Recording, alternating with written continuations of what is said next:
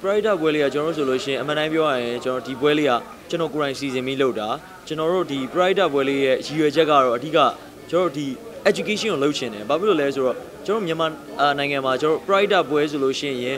education အတွက်လုပ်တာလည်းရှိတယ်ဒါပေမဲ့ကျွန်တော်တို့ဒီဘယ်လိုပြောမလဲမိဘမဲတို့အသက်ကြီးဘိုးဘွားတွေလို့စွန့်အားနာမကြညီငယ်ညီမငယ်လေးတွေတို့အဲ့လိုမျိုးတွေများတဲ့ခါက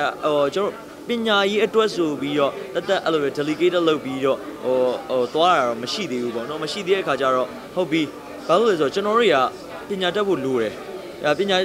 ပညာတတ်တဲ့ခါကျလို့ရှိရင်ကျွန်တော်တို့ကပို့ပြီးစဉ်းစားတတ်တယ်တွေးခေါ်တတ်တယ်ချင်းချိန်တတ်တယ်ပေါ့တခုဆိုလို့ရှိရင်အဲ့အတွက်ကျွန်တော်တို့ကပညာရေးကိုလည်းအများကြီး support လုပ်ဖို့လိုအပ်တယ်အဲ့တော့ကျွန်တော်ကအနုပညာရှင်တယောက်ဖြစ်တဲ့အခါကျတော့ဒီလိုပွဲလေးကိုကျွန်တော်လုပ်ချင်တယ်ဘာလို့လဲဆိုတော့ဒီကျွန်တော်ဆိုလို့ရှိရင်အကေပညာရေးအတွက်ဒီကျောင်းမှာတော့အကေ30လိုတယ်ကျွန်တော်30လုံးကြီးကျွန်တော်မလူနိုင်ကျွန်တော်10သိန်းလောက်ပဲတက်နိုင်မယ်ဒါပေမဲ့အဲ့10သိန်းလောက်ကနေပြီးတော့ကျွန်တော်ဘယ်လိုလုပ်လို့ရလဲဆိုတော့ကျွန်တော်ဒီပွဲလေးတစ်ခုဖန်တီးမယ်ကျွန်တော် fan တွေလည်းအတူတူကျွန်တော်နဲ့လာပြီးတော့ collaboration လုပ်တယ်ဆိုတော့ကျွန်တော်အတူတူလူငွေလေးထည့်လိုက်မယ်တွေ့ရသူကလည်းဟိမင်းသူတချင်းဆိုနေတယ်โอเคအလူငွေလေးတော့ထည့်လိုက်မယ်အဲ့ခါကျလို့ရှိရင်သူတို့လည်းဒီအလူငွေထဲမှာပါသွားတယ်ကျွန်တော်တချင်းဆိုတာကိုလည်းသူက street life ပုံစံမျိုးလေးနဲ့အကုန်လုံးကနားထောင်လိုက်ရတယ်ကွာအဲ့ခါကျတော့ပြည်သက်တွေလည်းကျင်းတတ်မယ်ပြီးတော့သူတို့လည်းကုသိုလ်ရတယ်အဲ့လိုမျိုးရွေချက်လေးလည်းရှိတယ်ပြီးတော့ကျွန်တော်ပညာရေးအတွက်ကိုကျွန်တော်ထောက်ပံ့ပေးနိုင်မယ်နံပါတ်3ချက်ကပညာရေးအတွက်ကိုထောက်ပံ့ပေးနိုင်တဲ့အခါကျတော့ပညာရေးကတဖြည်းဖြည်းတိုးတက်လာမယ်ကျောင်းမတက်နိုင်တဲ့ကလေးငယ်ရှိရဆိုတော့ကျောင်းတက်လာနိုင်မယ်ကျောင်းတက်လာနိုင်တဲ့အတွက်သူတို့ကပညာတက်ကျွန်တော်ပညာကိုတက်ထားတဲ့ပညာတက်ထားရဲဆိုတော့အခါကျမှကျွန်တော်ကလူငယ်ဆိုတာကျွန်တော်အနာဂတ်အတွက်ဒါကျယ်ပွင့်နေပဲသူတို့တွေကိုကျွန်တော်ကအများကြီး support ပေးရမယ်ကျွန်တော်ဆိုလို့ရှိရင်လည်းကျွန်တော်ဘယ်လိုပြောမလဲအရင်တော့လမ်းဘေးမှာရှောက်ခေါ်လီပြည့်ကြိုက်ကစားပြီးတော့ကြီးလာတဲ့လူတစ်ယောက်ပဲဒါပေမဲ့ကျွန်တော်တို့ကလမ်းမှန်တစ်ခုကိုရွေးဖို့ဆိုတာကကျွန်တော်တို့လမ်းမှန်ကိုတွေးတောတက်ဖို့အတွက်ပညာရေးချင်းကလိုတယ်အဲ့တော့ပညာရေးချင်းကလည်းအရေးကြီးတဲ့အတွက်ကျွန်တော်ဒီပွဲလေးကိုကျွန်တော်လုပ်ဖို့အတွက်စီစဉ်ဖြစ်တယ်ဒီပွဲလေးကိုကျွန်တော် manager နဲ့ကျွန်တော်နဲ့စဉ်းစားပြီးတေချာစီစဉ်ဖြစ်တယ် Maybelline ကကျွန်တော်နဲ့ collaboration ယူတာကျွန်တော်သူတို့ sponsor တောင်းလိုက်တယ် sponsor တောင်းလိုက်တယ်ဆိုတော့သဘောတရားကလည်းဘာဖြစ်လို့လဲဆိုတော့ကျွန်တော်ပွဲလေးကအဓိကဘာဖြစ်လို့လဲဆိုတော့ Maybelline product power ကလည်း fan တွေကလာတဲ့အခါမှာလည်းဟာသူတို့လည်း giveaway လေးရမယ်ပြီးတော့အဲ့လိုမျိုးlucky draw လေးရမယ်တဲ့ Maybelline ကလည်းကျွန်တော် fan တွေက mainly များတဲ့အခါကျတော့ Maybelline ရဲ့ product တွေကလည်းသူတို့ဂျားထဲမှာအရင်ကြိုက်ကြရလေ Maybelline ကလည်း sorry ပေါက်ပြီးသားဆိုတော့အဲ့လိုမျိုးကျွန်တော်ကသူတို့ပြောလိုက်တာပွဲဖို့စီသွားမယ်အောင်ဆိုပြီးတော့ tempo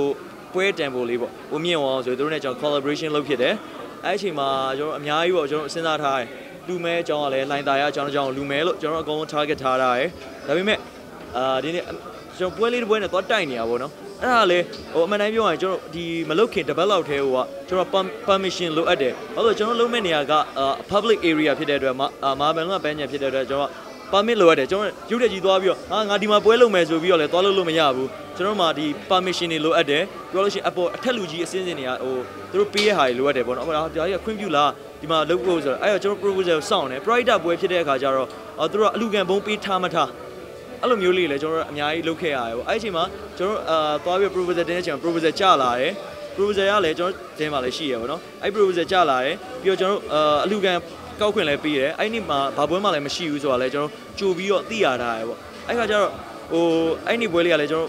်လုပ်ဖြစ်သွားတာပေါ့ဘာမှမရှိဘူးလက်ကဲစာဆောင်ဝေးရပွဲလောက်ပဲရှိရဆိုတော့ဒါကတော့သိရမလားwe don't mind ကွာဘာမှစိတ်သက်ထားကြမှာမရှိလက်ကဲစာဆောင်ဝေးတာကျွန်တော်နဲ့လည်းဘာမှမဖြစ်ဘူးပေါ့ကျွန်တော်ခွင့်ပြုပေးလိုက်တယ်ဆိုတော့သူတို့ရဲ့တာဝန်ရှိသူတွေကဘာလဲအဆင်ပြေရပေါ့နော်ဆိုပြီးတော့ကျွန်တော်အဲ့ဒီပွဲလေးကိုကျွန်တော် okay ပေါ့ confirm ပေါ့အကုန်လုံးစီစဉ်တယ်ကျွန်တော်အဲ့ဒီပွဲဒီနေ့ပွဲရောက်သွားတဲ့အချိန်မှာကျွန်တော်မနေ့ကပြီးသွားတာရောပြီးရဲ့ပြီး university မှာကျွန်တော်သွားဖြော်ဖြေတယ်ကျွန်တော်လုံးဝမအိပ်ရသေးဘူးလုံးဝမအိပ်ရသေးပဲနဲ့ကျွန်တော်ကားပြန်မောင်းလာတယ်ပြန်လာဒီနေ့ပွဲဆိုရရှိရဆိုကျွန်တော် urgent ကြီးပြန်လာတဲ့အချိန်မှာဒီလဲရောက်ရောပွဲရောက်သွားရောပွဲရောက်သွားကျွန်တော် manager သူတို့စီစဉ်တဲ့သူတွေကလည်းစီစဉ်တယ်လုပ်ရရှိရလုပ်တယ်အဲ့ချိန်မှာကျွန်တော်ပွဲလေးတစ်ပွဲနဲ့သွားတိုက်နေအောင်တွေးလိုက်တော့အဲ့ပွဲလေးမှာကျွန်တော်ပြောရကျွန်တော် manager ဟာအဆင်ပြေပါမလားပွဲလေးတစ်ပွဲရှိရနော်ဆိုတော့သူကလူကြီးကိုသွားမေးရလို့ပြောတော့လူကြီးကလည်းရတယ်သူတို့ဘက်ကလည်းအဆင်ပြေရဆိုတော့ကိုကလည်း permission ရထားတယ်သူတို့ဘက်ကလည်းအဆင်ပြေရဆိုတဲ့ဟာကြီးကပြောထားတဲ့ခါကျတော့ကျွန်တော်လည်းဘာမှသိပ်ပြီးတော့ဖြစ်စရာမလိုကျွန်တော်လည်းဘယ်သူမှဘယ်လိုပြောမလဲဒုက္ခပေးနေရဆိုတဲ့သဘောတရားလည်းမရောက်ဘူးလို့လည်းကိုကကျွန်တော်လူငယ်ဆိုတော့ဗျာအမှန်တိုင်းပြောရင်တချို့အရာတွေထဲဝင်သိမသိဘူးဗျာတချို့ပေါ့နော်လူကြီးတီးတဲ့အရာတွေကသိမသိဘူးမှန်တယ်ပြောရင်တချို့အရန်ဒီဖြစ်တဲ့ဟာတွေလည်းကျွန်တော်မသိဘူးဘာလို့ကျွန်တော်ကလူငယ်ဆိုတော့ကျွန်တော်ကလူငယ်တက်နိုင်တဲ့လောက်အလားပဲကျွန်တော်က လောက်ကြတာပေါ့နော်ချို့ဟာကြတော့လူကြီးက okay ရတယ်ကျွန်တော်သက်ဆိုင်ရာတွေက okay approval ရတာဆိုကျွန်တော်တခြားတွေကျွန်တော်ဘာမှသိပြီးတော့ဟိုမဖြစ်တော့ဘူးပေါ့နော်အဲ့အချိန်မှာကျွန်တော်လုပ်တဲ့အချိန်မှာအမှတ်မချင်းပွဲလေးပွဲနဲ့တိုက်တယ်အဲ့ပွဲကအဲ့ပွဲလေးနဲ့ပေါ့နော်အဲ့အချိန်မှာတချို့လူတွေပေါ့လူတချို့တွေကကျွန်တော်လာပွဲကိုမင်းတို့ကငါတို့လာပြီးနောက်ရှက်နေတာပေါ့ငါတို့လာနောက်ရှက်နေတာကျွန်တော်အခုအဲ့အချိန်မှာတချို့လူလေးနေရာလာပြောတယ်ပြောတဲ့အချိန်မှာကျွန်တော်ဖန်နေကကျွန်တော်ဓာတ်ပုံရိုက်နေတယ်ကျွန်တော်အဲ့အချိန်မှာသွားပြောတယ်ဘာဖြစ်လို့လဲပေါ့အဲ့ဦးလေးတယောက်ကျွန်တော်မှန်ကန်နေပြောနေဒါကြီးကဘလို့ပါတော်တော်စိုးစိုးဝါပြောနေဒါပေမဲ့ကျွန်တော်စိတ်ထဲမှာ तू ကကျွန်တော်အဖေအရွယ်လောက်ရှိတာ哦စိတ်ထဲမှာတော့ဒီဦးလေးဒေါသထွက်နေလို့ပဲဘာဖြစ်လို့လဲမသိဘူးဦးလေးရေလို့ကျွန်တော်တော့မသိဘူးတားတော့မသိဘူးဗျာလို့တားတော့လို့ဒီလိုလေးလှုပ်ဖြစ်သွားတာပေါ့နော်ဟာမင်းတို့ကဘာဖြစ်နေရအဲ့ဒီမှာဦးလေးတယောက်ကနည်းနည်းစကားကိုနည်းနည်းဟိုဘယ်လိုပြောမလဲရန်စကားပြောနေရရန်စကားတော့မဟုတ်ဘူးပေါ့နည်းနည်းအတန်မှပြောနေရတာဦးလေးရဲလို့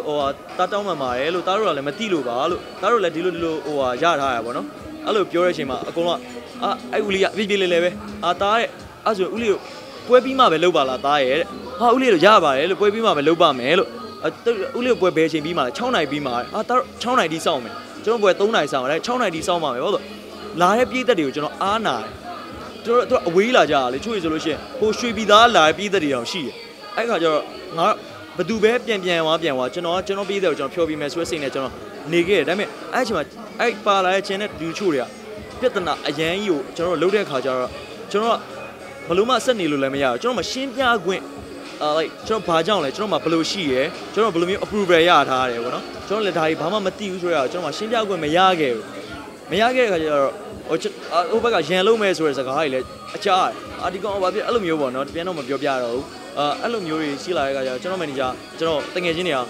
မင်းဒီမှာမနေသင့်တော့ဘူးမင်းကားထဲသွားနေလိုက်တော့ဆိုပြီးတော့ကျွန်တော်အဲ့ရ crew နဲ့ကားထဲလိုက်ပို့ပြီးလိုက်အဲ့ချိန်မှာလည်းတော်တော်ဆိုးဆိုးဝါးစကားကြီးကြားတယ်တမင်သက်အဲ့လိုမျိုးပေါ့နော်ကြီးရွယ်ချက်ရှိနဲ့လှုပ်တာမနေ့ပြောရင်ဗ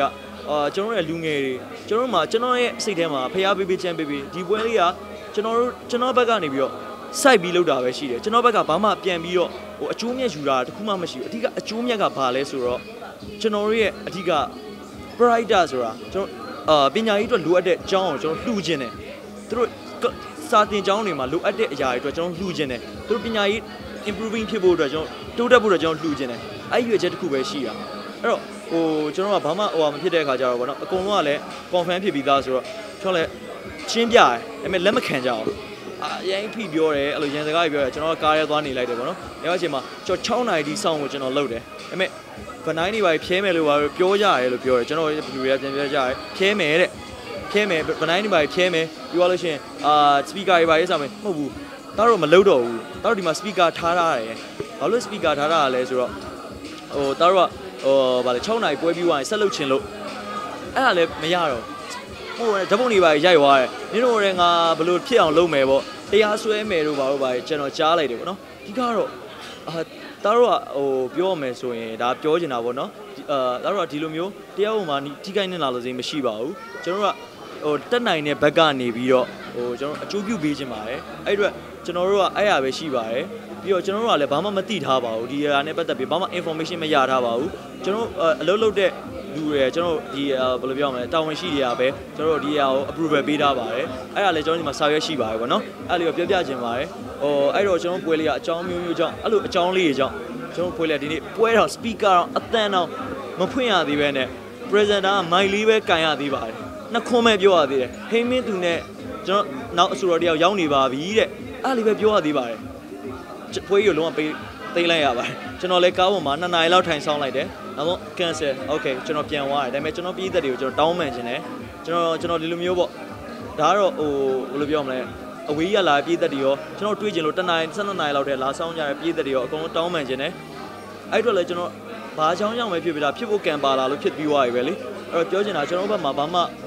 ှစိတ်လည်းမရှိပါဘူးဒါတော့လာတဲ့ပြည်သက်တွေလည်းသိပါတယ်လာတဲ့ပြည်သက်တွေကျွန်တော်ဘယ်လိုမျိုးဟိုတုံ့ပြန်လဲဘယ်လိုမျိုးကျွန်တော်တို့ဘယ်လိုပြောမလဲ action တွေကျွန်တော်ရတယ်ပြီးတော့ကျွန်တော် reaction တွေပြန်ပေးလဲဆိုတာပြည်သက်တွေသိပါတယ်အဲ့တော့ဟို